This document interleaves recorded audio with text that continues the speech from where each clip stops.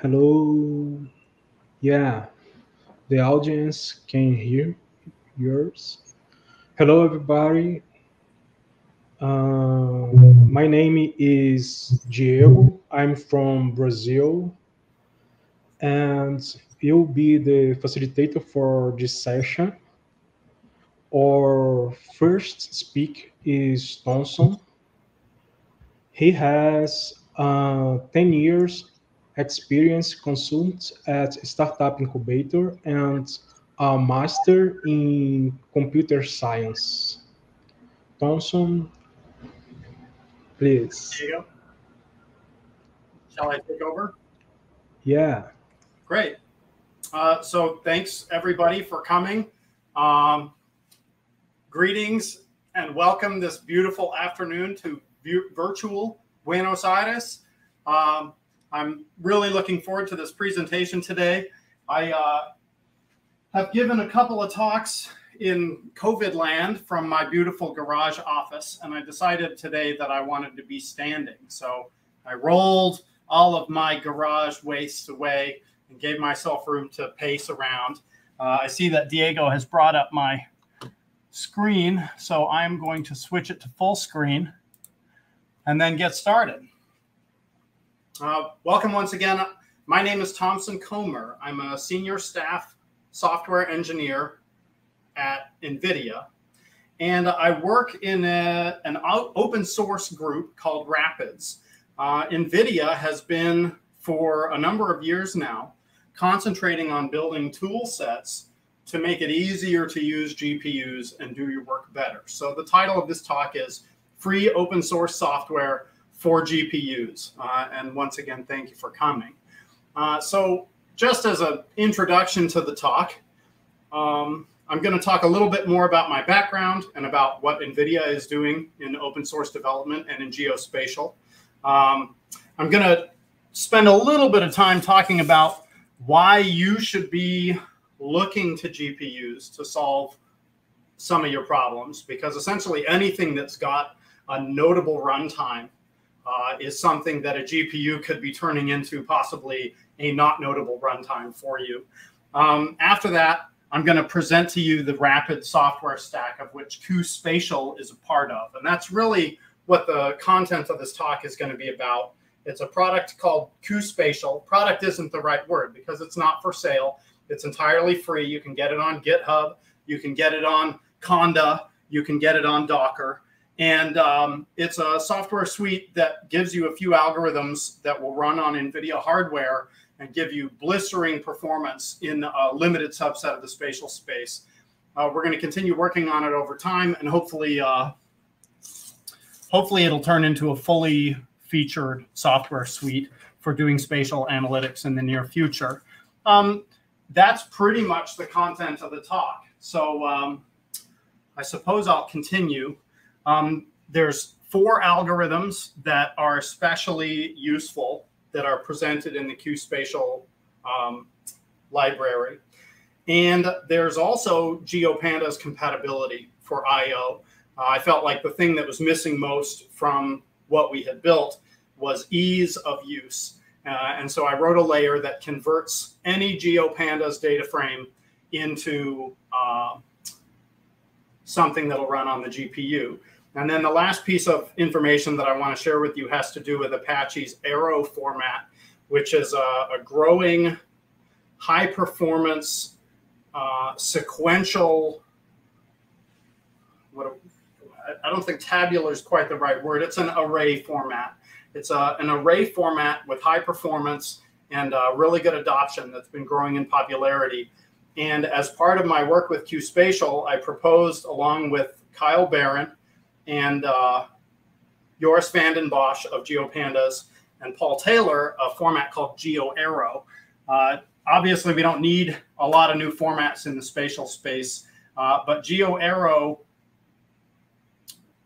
really helps with GPU performance. So I'll talk about that in some more detail. If there's time left at the end of it, I'm going to give a short software demonstration if there are no questions.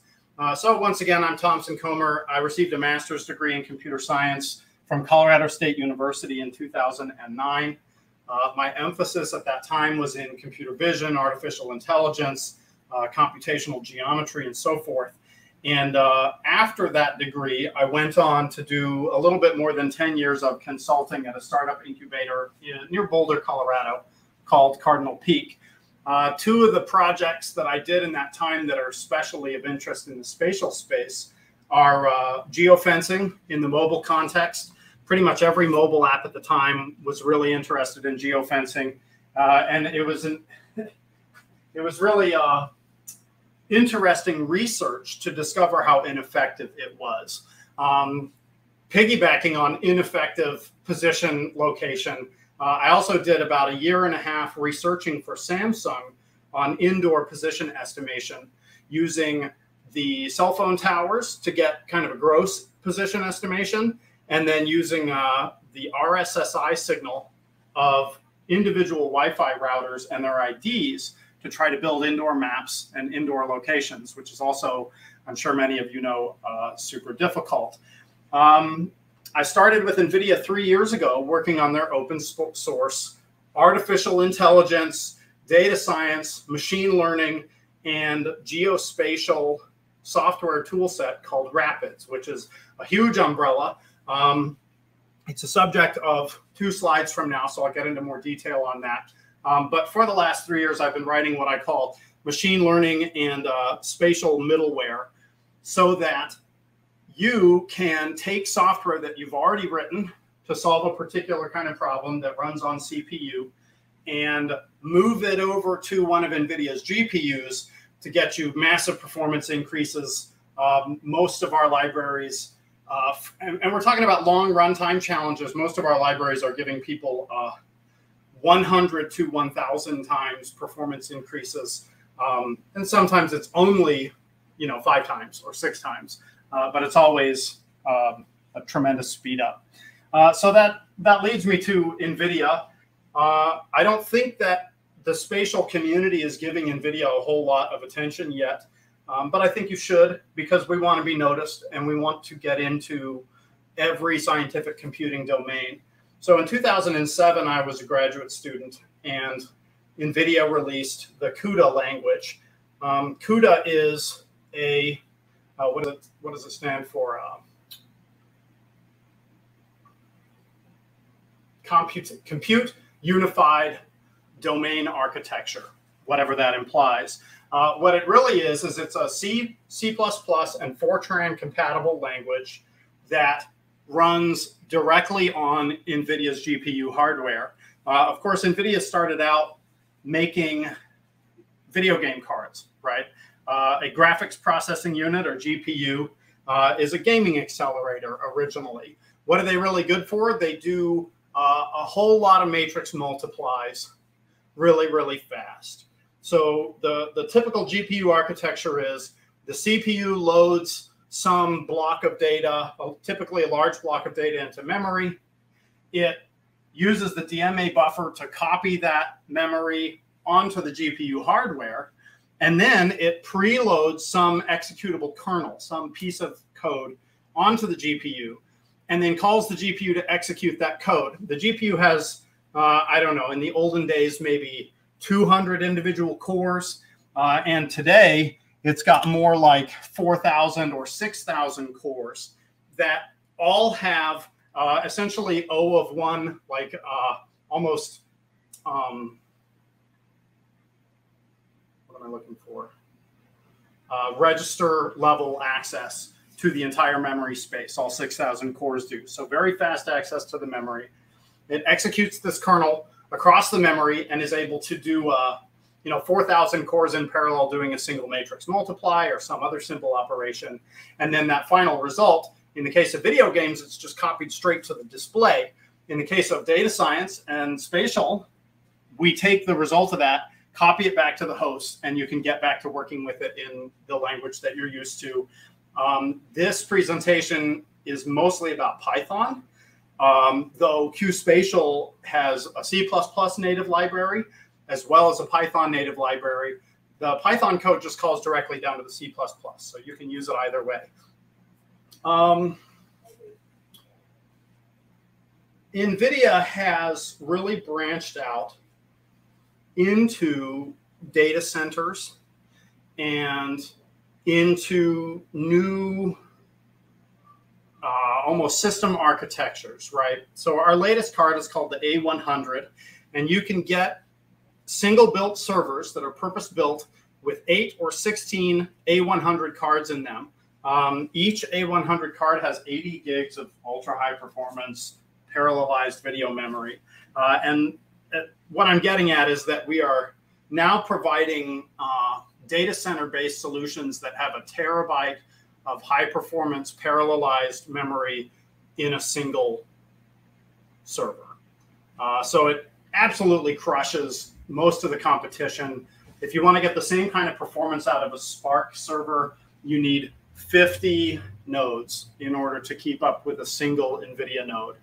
So as your data size grows, which I know it is, you're going to want to be working with GPUs. All right, so finally, I'm going to get onto the software now. cuSpatial is the spatial component of the Rapids umbrella. And Rapids is a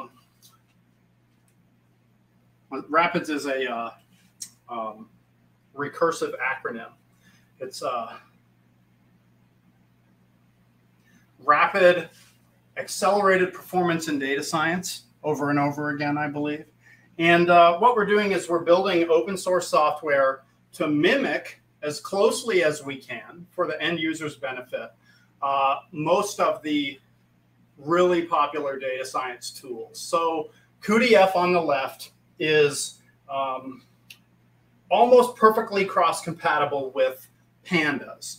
And it provides a data frame layer that allows you to do merges and joins and sorts and searches and even applies across massive data frames with millions or even billions of rows in high performance on a GPU. The analytics section in the middle, cuML, the cuMachine learning, it mimics SciPy, it mimics scikit-learn. It also provides graph functionality in cuGraph. And then we're also integrating with the visualization layer for generating these graphs with QXFilter.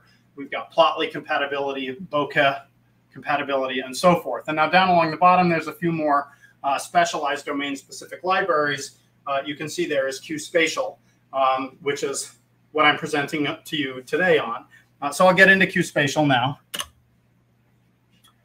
GPU geoscience. cuSpatial is intended to look like GeoPandas, and I've written an I/O layer so that any data frame that you load in GeoPandas, you can move on to the GPU in a single call. You don't have to learn about GPU memory allocation, which is one of the hardest parts of gaining skill at CUDA. You move that memory using the GeoPandas I/O layer from the host onto the GPU. And I have 4 algorithms that I'm going to present to you today that have massive performance increases. If you are using them in one of your geospatial workflows today, if you have access to a GPU, which you can get online through Google Colab, and I think there's another source at this point that I'll have to look up that you can get access to a GPU online, you can take advantage of these algorithms today. It's also important to note that cuSpatial is presented in this GeoArrow format that I'm going to talk about and try to pitch for you. And then at the end of the talk, I will call for you to take a look at it and see if you can use it. All right, so the first step in using cuSpatial is use GeoPandas. When this library started out, I had custom libraries for doing I/O. We do actually have a shapefile reader built into cuSpatial that I welcome you to use, and it is parallelized and faster than what you're going to get with GeoPandas here. The benefit of using this GeoPandas integration layer is that it works with basically, any data source. You can see the simplest possible use case here of how to get it. Import GeoPandas, import this cuSpatial library in Python, and then you call geopandas.read, And you can read, read file works on almost any data source. It uses Python's Shapely underneath GeoPandas. And then, of course, Shapely depends on GDAL. And so any data source that GDAL can read, GeoPandas can read. The variables here have two names to reflect where the memory is located. And this is a crucial distinction to make when you're doing GPU programming. Zones subhost is going to be the GeoPandas data frame. And it's going to be, well, it's precisely GeoPandas. All that data is going to be stored in your main memory. Now, the zone's GPU object in this case, we call cuSpatial.fromGeoPandas. It's going to copy all that data. And this was not trivial to build because it turns out that GDAL and Shapely's object representation format is, well, let's call it extremely object-oriented. It's just like a WKB file, if you're familiar with that, or WKT. Each feature contains header information about that feature, followed by the data information about that feature, its coordinates, and so forth. And when you want to read a whole bunch of features in sequence, you can't parallelize them because all the features are stored in order, one after the other, but you don't know where the next feature begins until you have read the header of the preceding feature. So in order for me to move this data from GeoPandas onto the GPU, I have to iterate over every feature. I have to deconstruct them. I have to pull all the coordinates out. And then they get densely backed into this GeoArrow format that I'll go into in a minute. It's also essential for using the algorithms that have been provided in cuSpatial. So I said, I've got 4 algorithms for you. There are a few more. And like I said, it's a growing space. It's a function of what people want, which I will talk about in a few minutes, and what we're planning on building next. And it's also a function of the amount of resources that I can get. It looks like I'll have no trouble filling the time. Just checking my clock over here. I'm going to take a drink, even though it's only a half-an-hour presentation.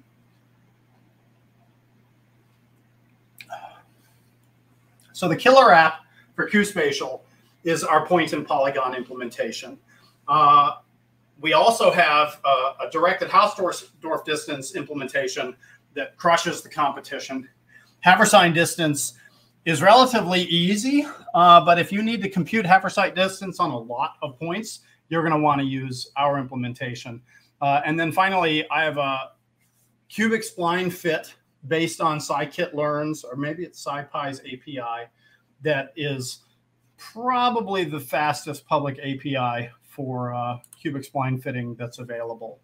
Okay, so I'm going to talk about each of these in a little bit of API level detail because you need to know the details of these APIs to use them. There are 2 point-in-polygon algorithms available with cuSpatial. The one on the bottom there, .point-in-polygon, is the legacy algorithm. It's older, and it's more useful for kind of a one-shot approach. The reason for that is because with the top algorithm, the quad tree point-in-polygon, you have to build a quad tree first. You have to pass in all of your polygon points, and then a quad tree is going to be built that is going to increase performance of the algorithm, but it takes more steps. So if you have fewer than 32 polygons, and you want to do a one-shot, the lower example, the legacy point-in-polygon, is the best for you. You're going to pass in 1 buffer of x's, which you're going to get out of the GeoPandas data frame that you copied to your GPU using from GeoPandas. You're going to use 1 buffer of y coordinates. And then these offsets are important. This is something that's another part of the GeoArrow format that we're going to be pushing. You've got a buffer of, say, latitude and longitudes, or a buffer of xy coordinates. And it's all the xy coordinates in your entire data source. Now, in this case, it's all the xy coordinates of the polygons in your data source, and only the polygons. And we support polygons and multi-polygons, to be specific. In order for the GPU to tell the difference between polygon number 1 and polygon number 2 with high performance, we pass in a list of offsets. We're looking at the lower API again, the polyring offsets, or the poly offsets. The offsets are actually indices into the set of polygon rings. And then in the next array, those are your polygon ring offsets. So each individual polygon has an offset that determines from the original test points which points fall inside of that polygon. Okay, and the first ring of every polygon is its outer ring, and then all subsequent rings of that polygon are its inner rings. Okay, those are important details. And then finally, the points, polypoints X and Y, are the points that are actually in the polygons. The two first arguments are the points that we want to find point in polygon. Quad tree works pretty much the same way, but it's going to have some intermediate products, which you can read about in the documentation. I'm not going to go into detail for that. The reason you want to use quad tree point in polygon is because it works with a truly arbitrary number of polygons. So you can have 15,000 polygons and 20 million points in a single API call, and you're going to get results back that are basically in real time. The directed Hausdorff-distance algorithm is, I think, my second killer algorithm in this space. It computes the Cartesian product of all of the directed Hausdorff distances of line strings in some buffer. So when you call it, you pass a list of X's, a list of Y's, and a list of offsets, which in this case we're just calling spaces. And then what you're going to get back is an n by n array of all of the Hausdorff distances between every Cartesian pair of the space that you're passing in. Once again, it's in real time. And I did a demo of this. I built a benchmark of this prior to building this presentation. And the runtime of the host implementation using SciPy's Hausdorff distance over the it's actually half of the number of Cartesian products, because in the SciPy case I only did if you will the lower triangular of the Cartesian product matrix. It took 6 minutes to run, and the GPU solution took 22 milliseconds. So the performance difference is just absolutely vast. If you are waiting on algorithms like this in your workflows, spend more time talking to me and getting to know about GPUs. So cubic spline is, I'm presenting the API here. One note needs to be presented about it. This is based on SciPy's cubic spline, and it has the exact same API signature as cubic spline in SciPy, so that you don't have to change your code if you want to run it on a GPU. The important distinction is that SciPy only computes a single cubic spline. And in the case of cuSpatial, you can pass in n cubic splines in your t and y arguments. And then your prefixes argument is the same as your offsets argument in the case of the preceding two algorithms. Now, I have to back that up, because I remember that in the current implementation of tridiagonal matrix solving in CUDA, all of my cubic splines have to be of the same length. So your size is actually going to be what determines what the offset is. And you can pass in 10,000 cubic splines simultaneously for computing, say, trajectory fits. But they all have to have the same number of samples. So it could be 10,000 trajectories, each with 10 coordinates. I'm working to improve that in the near future. All right, finally, Haversine distance. The performance of this is comical compared to CPU. It's a simple algorithm. Everybody knows how it works. Hey, Diego. Please. Do you have 2 minutes for finalize the presentation? Yeah, sure. Okay, so real quickly then, to finish this up, I thought I had 30 minutes, but maybe I only had 25. Point-in-polygon is 90,000 times faster in a Python implementation. 115 Haversine distance is 115,000 times faster in a Python implementation, and Hausdorff distance is 1,400 times faster in a Python implementation. I was hoping to have a little bit more time for Arrow. This is a presentation of how the data gets stored on the GPU for high performance. If you're curious about where this is going, please come into GitHub and talk with us about it. there are three things that I want to build into cuSpatial as soon as possible. I want to have actual geometry types and features that you can edit on the GPU and do queries on in the GPU. I want to have basic geo ops like intersection and union. And I want to build in coordinate systems so that it's easy to transform from one type to another.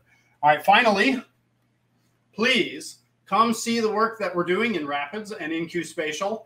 You can get cuSpatial. You can download a Docker image and run it on your machine if you have an NVIDIA GPU easily from rapids.ai/start.html. You can also install it using Conda, or you can come visit me in GitHub at github.com/rapidsai/cuSpatial. Thank you for coming, everyone. My name's Thompson Comer, and I believe it's time possibly for questions. Do we have any, Diego? Hello, Thompson. Thank you for your talk. I have some questions. The first one is, how is your learning curve for using cuSpatial? What is usually the best way to migrate legacy ETL solutions?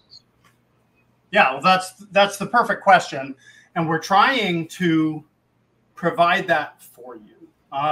The learning curve is easy in the sense that it's already GeoPandas compatible. If you can read with GeoPandas, you can use cuSpatial.